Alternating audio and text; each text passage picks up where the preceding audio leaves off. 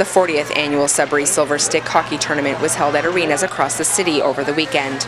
Teams from across the region competed for the championship titles in various divisions, ranging from age 9 to age 17. In the Adam A finals, two local teams battled it out for bragging rights. The Rayside Tigers nabbed the 3-1 victory over the Walden Red Devils.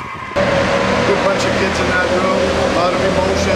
This is the first tournament we've won all year. We've battled hard since the beginning. We've got kids that played house league before this, and they're just starting to adapt to a structured game. And this weekend, it all came together. They understood what their roles were, and couldn't be more excited. We worked hard. We hustled. We worked as a team. We win it because we wanted to,